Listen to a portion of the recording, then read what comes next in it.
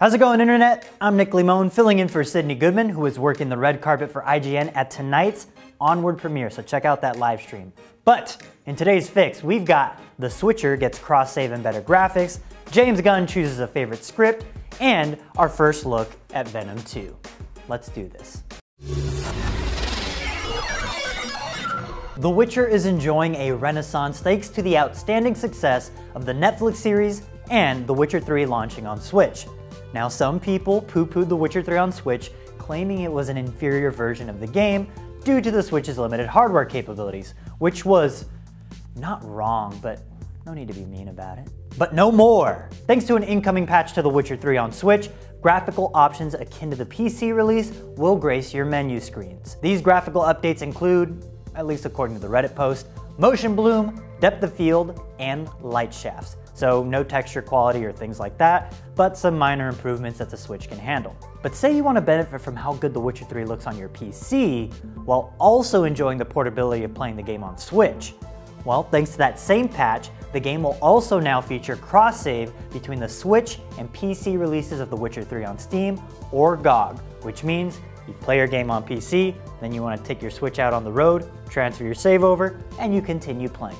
So I'm just really stoked to see more and more of this. But how do you feel about it? Is cross-save the next big thing?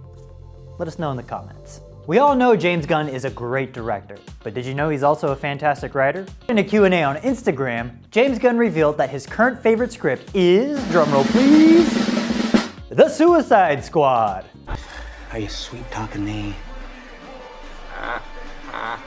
No, not that Suicide Squad, but the Suicide Squad.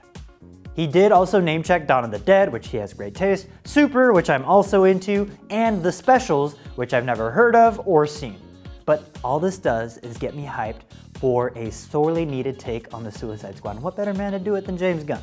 Oddly enough, you know what wasn't mentioned in his list of faves? Guardians of the Galaxy. I wonder why. But what's your favorite James Gunn movie?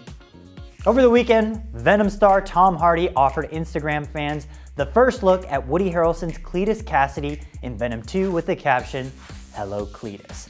But between now and then, he deleted the photo because he probably wasn't supposed to do that. And after talking to legal, I've been informed that I am also not allowed to show you that photo. So instead, I will give you my best artistic rendition of that photo of Cletus Cassidy.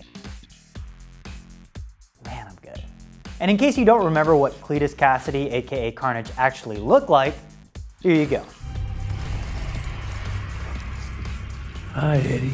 After seeing the new photo, I remember thinking, wow, how'd they find a better red wig? So that's something. And that was your Daily Fix for February 18th. I'm Nick Limon, and I'm happy to report that IGN just crossed the 13 million subscriber mark on YouTube. So thanks for that.